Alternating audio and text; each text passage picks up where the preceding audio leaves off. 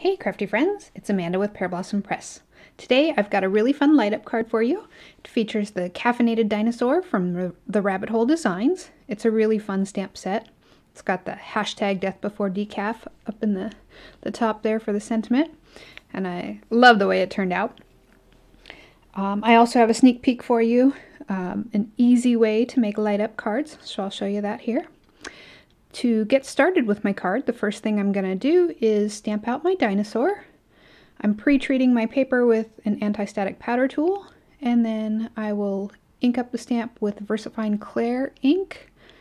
This stays wet long enough to emboss with. So I'll go ahead and sprinkle on some clear embossing powder, and that powder tool just keeps any stray embossing powder from sticking where you don't want it. So I can heat up the powder with my heat gun. That will melt it and give me a nice raised finish with a little bit of shine to it. Really makes images pop, so I try to emboss whenever I can. The next thing I want to do is add Push Me to the cup, because I'm going to line up the button for the switch right underneath the mug there. And little stamps like this can sometimes be tricky. You get them all lined up, and then when you pull your fingers away, it sticks to your finger. But once you get it lined up, go ahead and ink it up, and we'll just repeat the process here to emboss it. So I'm sprinkling on some powder, and then I'm going to bring in the heat tool and melt that up. Now he's ready to color. I'm going to color with Copic markers, and they say not to use Copic markers with embossed images because you can damage the tips of your markers. I haven't had a problem with it, but I'm not writing up on the embossed edges. I'm just going right up next to it. And did you catch my little mistake there? On his foot, I meant to just color his foot and not the slipper yet, but it's okay, I have a fix for that. Since the whole card is a purple monochromatic feel, I'm just going to give it some purple undertones for his slipper there. What you saw me do is color first with the pale lilac, that V12 there, lay down a base coat. Then I came in with my darkest color where I want the deepest shadows, and then I came back in with a mid-tone, and then I came in again with the light purple to even it out. And you can see me with the slippers here. I add some more purple to them, and then some shades of red, and then that just it kind of looks like a purple reflection coming off of the shoes or the slippers. I love how his toenail pokes through. I could have done the same thing with the mug, but I wanted to make that button really stand out. And then you saw after it dried back, it wasn't quite as blended as I wanted. So I gave it one more coat of the lightest shade of purple. And then I've die cut all of my other pieces here off camera just to save some time for you. I cut them all out of purple. I've got a mountain background here. And I'm bringing in, I have 3 different shades of purple of Distress Oxide ink. And I'm using those to basically silhouette my images. Everything that's far away is a darker purple, and as it gets closer it becomes lighter. I wanted this to feel like an early pre-dawn sky with the meteor heading towards them.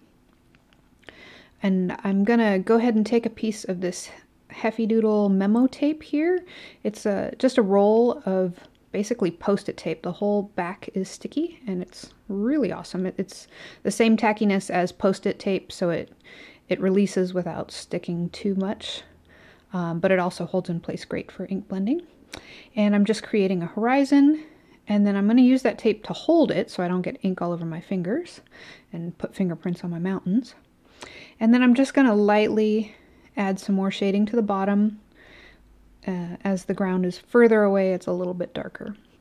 Now these leaves will be in the very forefront. I kind of want it to feel like you're poking your head through the trees and looking in on this scene. So I added just a little bit of color to them. And I wasn't really happy with that color because I didn't want to push too hard, so I got kind of foam impressions on those leaves, so I'll fix those in a minute. But while I have my darker colors out, I'm gonna add some shading to the dinosaurs. These are just other die-cut dinosaurs here. And I'll use some of these darker colors. I won't make these as dark as the mountains because they're closer, but they still should be darker than the leaves that'll be in the very front. And that one is a little bit pinker than the other, so I'm gonna add some more color here. Just get them the way I want them. And then now I need to do the skyline, and I did not want the entire background to be purple because where the meteor is coming in I want to add red and yellow, so I didn't want purple there. So I'm starting with a white cardstock base, it's A2 sized, and I traced the outline of the mountains just lightly on there so I know how far to make sure I get my ink down to. And before I go too far with that really pale milled lavender and the other colors, I'm going to take the leaf-shaped die that I'm using to cut the window for my meteor, and I'm going to just trace around it. I gave it a good 1/8 of an inch at least around it, just cutting it out of that same little piece of memo tape. And I'm going to mask off part of the sky so that I can add some red and yellow ink there on the edges of the window. And once I get that lined up, I can go ahead and darken up my sky with these darker shades of purple. And I'm creating a vignette, so it's darker around the edges and lighter in the center. And I'm using that milled lavender just to blend everything. And while I have that milled lavender out, I'm going to fix those leaves so that they don't look, so that you won't see the sponge impressions from the darker color that I put on there. And now I want to bring in some black soot Distress Oxide to go around the edges. So I'll get these other pads out of the way. And I'll come in with this just to deepen up the sky a little bit. And that pad, that foam pad that I'm using to apply ink is falling apart. I need to replace it. Those look like bugs, but those aren't bugs. That's just black foam that's falling off and jumping around as I move the pieces around. So once I get my sky all inked up the way I like it, I can go ahead and remove that masking paper. And now I'll bring in some of that red and yellow ink. And I'm just using Fantastics. I've had these forever. They're little foam tipped, basically pencils, but just with foam tips. They give you nice control, and a set of them was really cheap. I have basically one for each color family. And I'm using the red and the yellow, and then I'll bring in a little more of that milled lavender just to kind of blend it all into the sky there. And it doesn't have to be perfect because I'm going to die cut most of that away, but I just wanted it to kind of feel like the glow around the meteor coming in. So I'll go ahead and line up my die, run it through the Big Shot, and you can see it's a leaf, but we'll discard that. Now I've got the window. So it's time to build the circuit underneath. I've got a purple card base here. It's the same color cardstock, the same cardstock I was using for those die-cut dinosaurs and mountains. I want it all to coordinate. And I will bring in my caffeinated dino and the sky, and I am going to mark off where I want my LED and also where I want the button to be, right underneath that yellow cup. So I'm kind of eyeballing it, but it's hard to line that up exactly, so I'll bring the dinosaur back in. I know roughly where I want him. And now this is your sneak peek. This is called a Power Pack. This is something my husband and I invented, and we will have them on the market for you very soon. It is basically a super simple way to make light up cards. It's a battery holder and a switch, so you don't have to build that yourself. You just complete the circuit from the switch to your light with some copper tape. It's really easy. When I figure out exactly where I want my button, I'm going to trace around this. And it'll all be covered up later, so I'm not worried about that. And you can see there's a plus and minus on my power pack. I'll be sure to mark that in just a second here. I'm going to stick it to my card base with a piece of super tape. This is just a really strong double stick tape. And I'll go ahead and tape it in place here.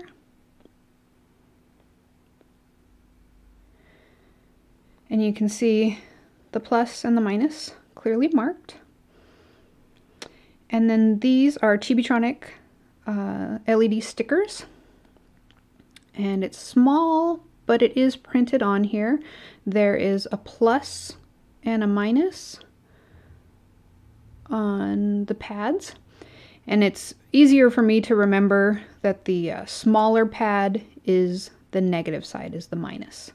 So that's how I remember it. I'm going to check the placement. Since it's already a sticker, you just stick it down. And we're just going to run the plus side to the plus side and the minus side to the minus side with some copper tape. So I'll draw out the circuit here for you. You don't have to do this, but it just makes it easier for me to show you.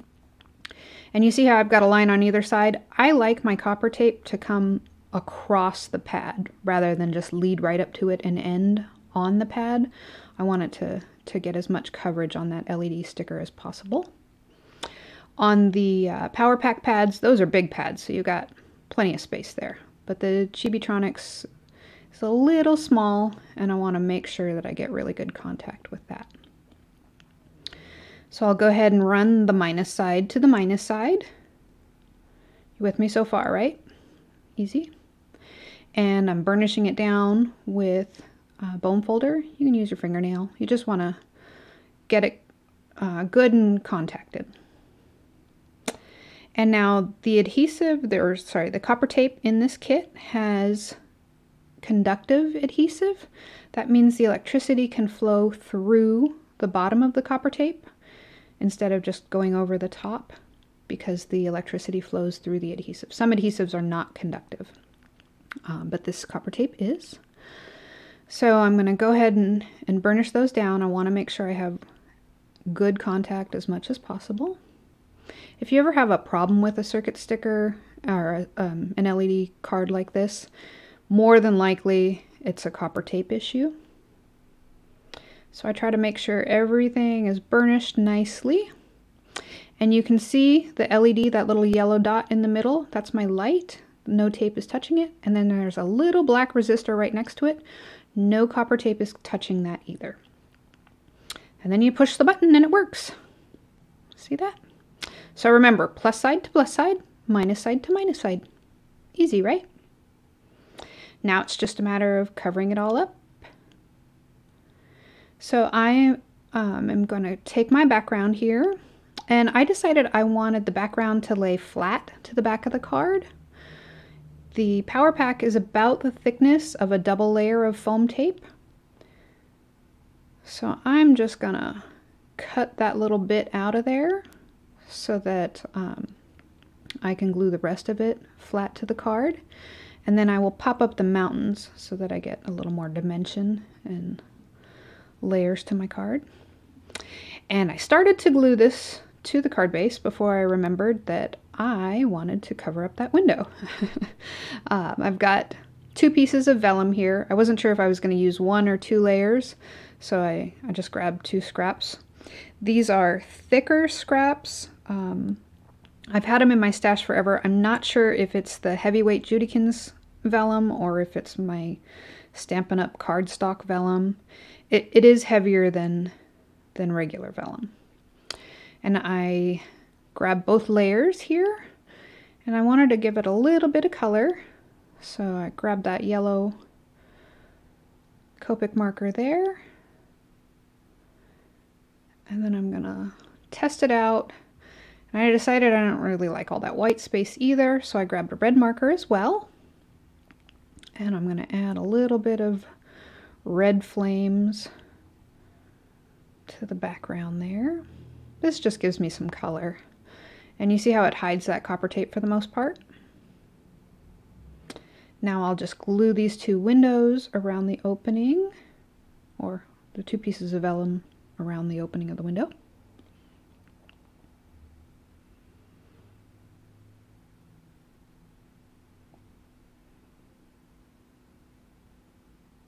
Very easy.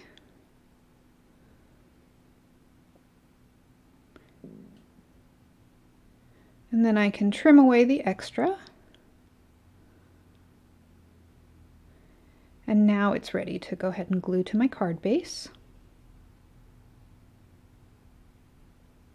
Making sure that I like the amount of light that comes through. So I'll go ahead and glue this flat to my card base.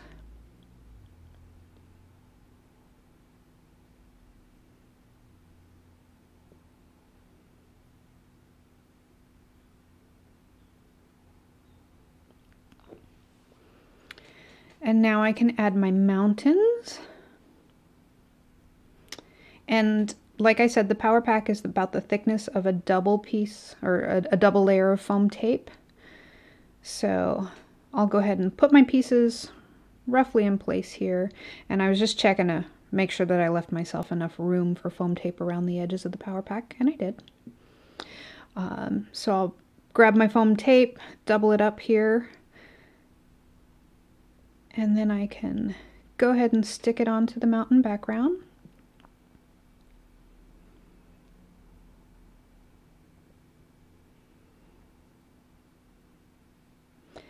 I really like to give my cards extra layers or dimension, so I often use a lot of foam tape or layers of die cut layers, that kind of thing, just to give interest to my card. So I'm gonna just speed through the rest of this here for you. You don't want to watch me add a bunch of foam tape. But I will go ahead and make sure to leave an opening for the Power Pack so I'm not accidentally bumping up the paper too high. Then I can stick it in place, and you can feel where that button is. It's hard to see by looking at it, but when you're touching it, you can totally feel it through the paper. It doesn't stick up above the paper, but it's very easy to feel. Now I can just glue on my other die cut pieces here. And the higher I put the legs of these dinosaurs, the further away they look, the closer they are to the horizon. So I'm just gonna kind of stagger them a little bit. And then my colorful dinosaur will be down at the bottom because he'll be close to us. And I'm using PVA glue in a fine line bottle. It dries clear and matte, so there won't be any shine. You won't notice any glue residue if you get it all over the place like I just did. Before I glue him down, I had cut him out with my Scan and Cut, and I think I need to calibrate it again. It left me a little smidge of a white border, and instead of trimming it up with my scissors, I decided to just color it with a gray marker. I could have used the purple too, but I thought the gray might give me a little bit more of a shadow. Now I'll go ahead and glue him in place. And I want to take extra care to line up that push me right over the button. And you'll see me push the button like a million times in this video because it is a lot of fun. I like light up cards, they are fun. Now I'm going to just add these leaves in the front. This is it's a leaf from the large Funky Floral set. It's got some great stuff in there. And I just kind of wanted it to look like you're peeking through the jungle into this scene here. So I'm putting them down at the bottom in the front.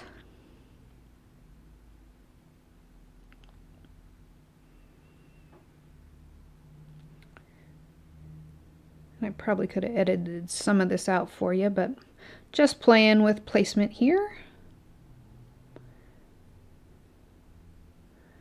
Once I get it all glued down, I can bring in my scissors and then trim off the little pieces that are hanging over the edge.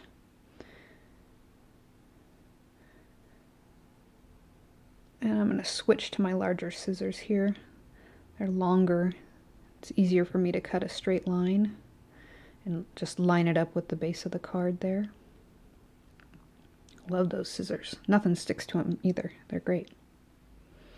Okay, so now it's time for my sentiment. Because I had inked the background with Distress Oxide, that stays wet for quite a while. So I'm going to just go ahead and ink it now when it's good and dry.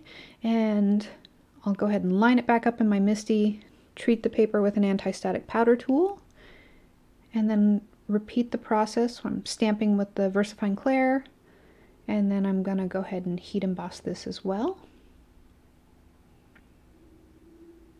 And that anti-static powder tool really does help get the stray embossing powder off. And when it's all melted, you have a really nice sentiment. It's raised and shiny and it's fun.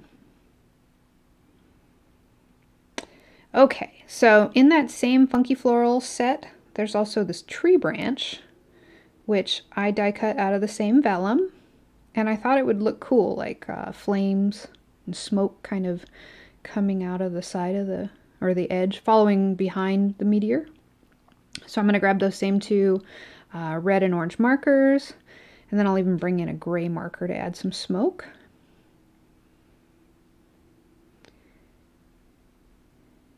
And I'm going to put this on here.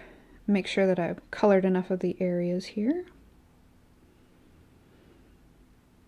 And when I layered both of them up, it seemed like they were both curving up rather than trailing behind and maybe billowing out. So I'm going to go ahead and flip this bigger piece over so that I've got the yellow going up and the red kind of going the other direction behind him. Just kind of evens it out a little bit there. And then I decided to bring in some gray. I tried a C7 first, but it's a little too light.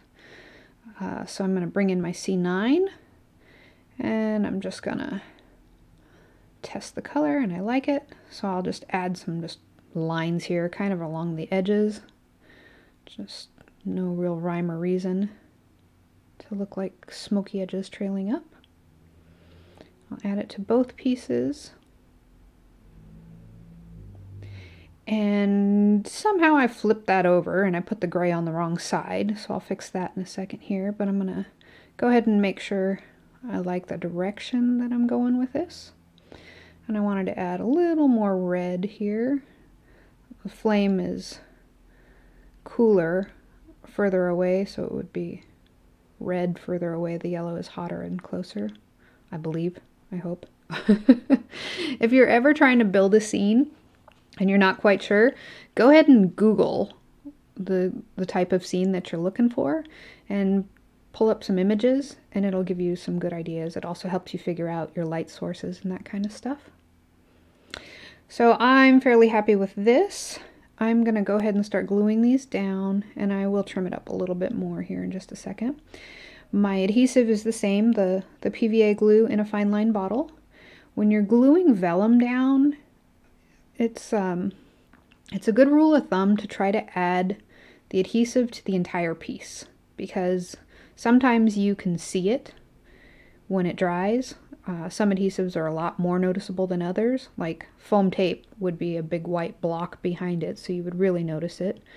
There is clear, like Gorilla Glue makes a clear, spongy, basically a foam tape, except it's not foam and it's completely clear, so you can use that behind vellum.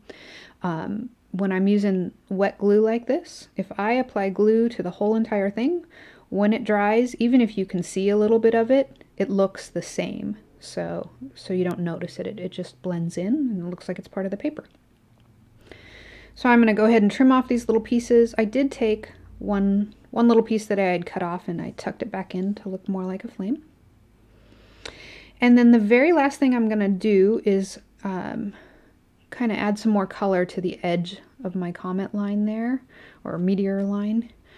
And I'm using my Copic markers again, and in case I get any of the distress ink, I can just go ahead and rub it off on a scrap piece of paper there. Yellows are especially susceptible to picking up other colors, so that's what I was doing there. And then I'm just going to go ahead and darken that up. The opening that I left there ended up being lighter and a little too pink. So I darkened it up with my markers, and then I even brought in V12 to kind of blend into the background. And as it dries, it all blended smoothly. So this is it. That finishes up my card. There's no glitter because this is for my husband, and he thinks glitter is the devil. And I like the monochromatic feel to this. This is definitely up my husband's alley. So let me know what you think of this card down in the comments below. You can find me up on the Rabbit Hole Designs blog, as well as my own blog, where I've got links to all of the products that I used. If you liked today's video, go ahead and give me a thumbs up, please. Subscribe and click that bell so you don't miss any new ones. And here are a few more videos you may like. As always, my friend, thanks for watching.